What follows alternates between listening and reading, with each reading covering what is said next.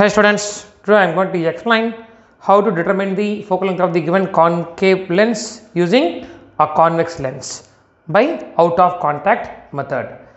So my concave lens always form a virtual image, so it is very tough to find the focal length of the concave lens in the direct method. So I am going to use a convex lens to find the focal length of the given concave lens. So the apparatus required, so I need a concave and convex lens and a two lens stand and a screen and a source and a meter scale. So using this apparatus I am going to explain how to determine the focal length of the given concave lens. So here I am explaining the ray diagram. So first I am going to place my object here. This is my lens 1 is nothing but my convex lens. So if I place my convex lens between f and 2f, I am getting a real and inverted image. At this point is my I dash. This is the image produced by the convex lens. So now this image produced by the convex lens is act as the object for my concave lens. So I am going to introduce my concave lens between the lens and the image produced by the lens 1. So I am going to introduce here. So my image produced by the convex lens is my I dash. Here this is act as a virtual object for my lens L2. So then the final image produced by the L2 is my concave lens is formed here is I. The distance from the lens L2 to I dash is my U.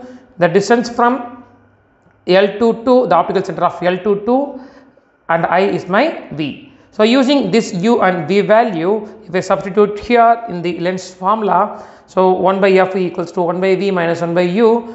After simplifying this, we are able to find the focal length F equal to UV divided by U minus V. Using these two values, I am able to find the focal length of the given concave lens.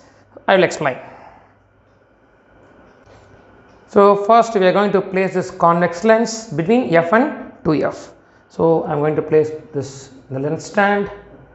So initially I am going to choose the distance from the object to lens is 26 centimeters.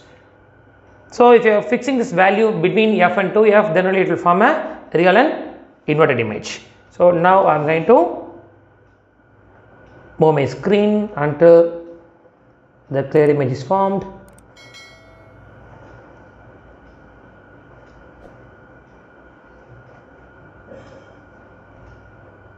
So there is a formation of clear image at this point. So the image produced by this lens is act as a object for my concave lens. So now I am going to introduce my concave lens between lens and screen. So I am going to introduce here. So I am going to fix the value of U is approximately some 10 centimeters. So I am going to place here 10 centimeter from the screen. So this is act as my object distance. Okay, 10 centimeter from the screen is act as a object distance is my U. So the image produced by the first lens is act as a object for the second lens. Now the distance from here to here is 10 centimeters. So now we are going to move the screen until we are getting the clear image.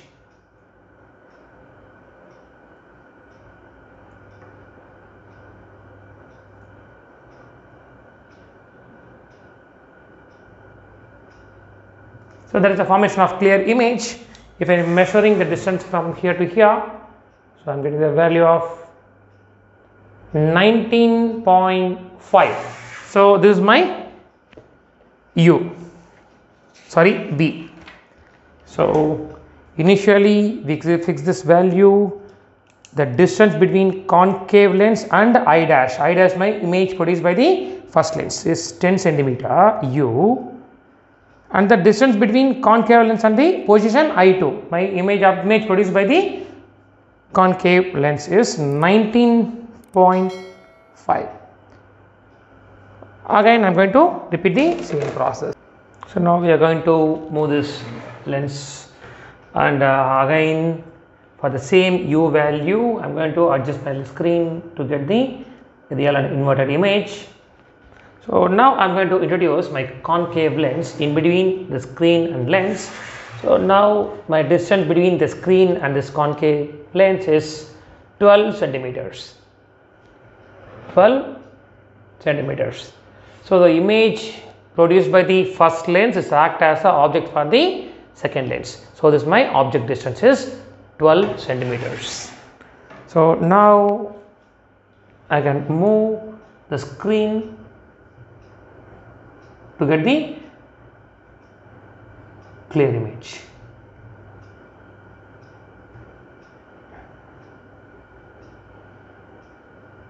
See, there is a formation of clear image on the screen. So then now the distance from this point to this point is 23.5. So 23.5.